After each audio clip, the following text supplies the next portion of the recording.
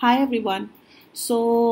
We are discussing in continuation to the topic that was already being discussed, which was space maintainer. Now, today the types of space maintainer that we'll be discussing, you will see that they are bilateral. That means they are saving the space on both the sides of the arch, as you can see on the screen also. So let's start.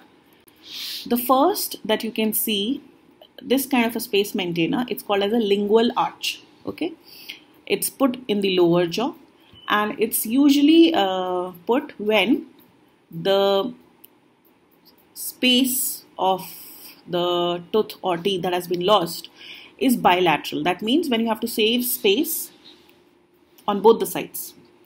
Okay.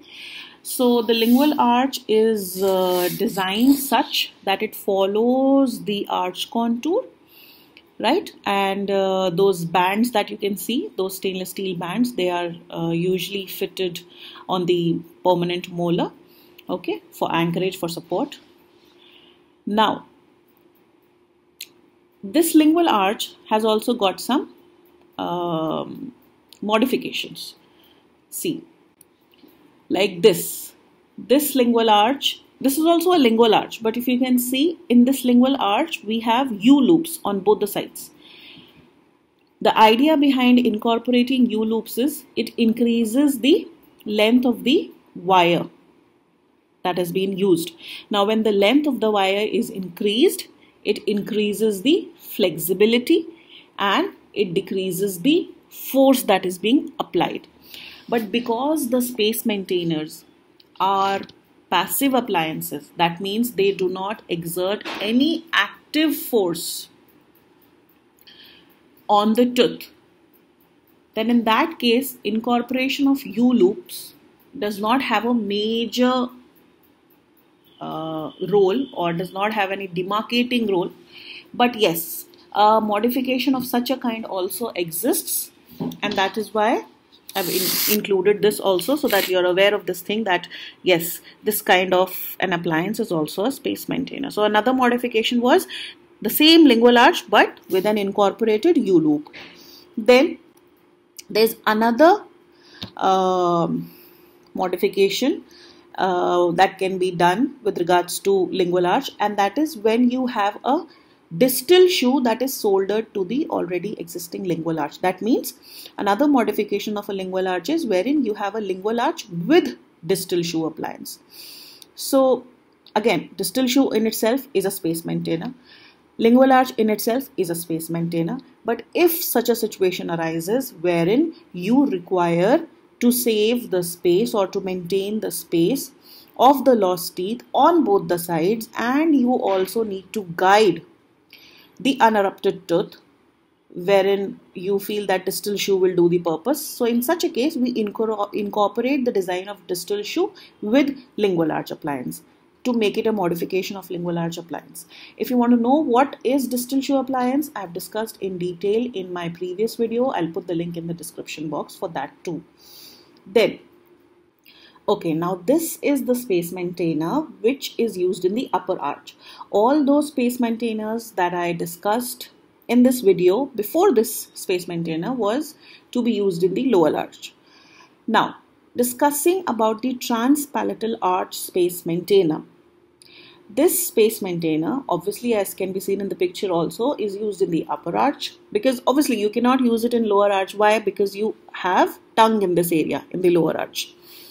So you cannot have it in this position in the lower arch. That is why we use this when we require to save space in the upper arch, and when you require to save space on both the sides of the arch, that means on both the sides, on either sides of the midline, then in that case you use a transpalatal arch space maintainer. Transpalatal is the name because it is extending across the palate.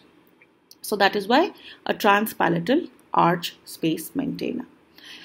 So there is one, the most common design of this kind of a space maintainer is wherein you have a U-loop in the center. I even have a picture of that wherein there's just one like it extends across the palate without any U-loop in the center. We'll see that later also. Then the same design of transpalatal arch, but it also has an acrylic button, as you can see over here. See, this is also extending across the palate. So this is also a transpalatal arch space maintainer only. But the difference is, yes, its contour is different, and also there is an acrylic button. So this acrylic button is providing extra support. It is taking its extra support through the palatal bone or the premaxillary bone, as you can see. Okay, then now see, as I mentioned before, that we have a transpalatal arch wherein there is no U-loop in the center. See, this is the design that is there. So this is just a single straight wire that is running across the palate with no U-loop. So this is also a modification of transpalatal space maintainer. So again, it can be used to save space. And also one more thing, see, as you can see in this picture, there's no tooth loss. I mean, there's no space that needs to be preserved, right?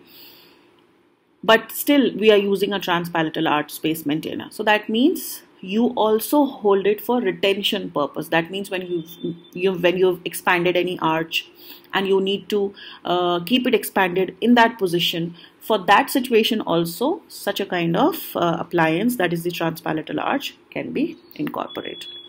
So that's it. I hope you found it useful and it was understandable, because my main intention behind making all of these videos is to educate a layman, to educate parents, so that they are aware when they're getting their children treated by any dentist. Okay, take care.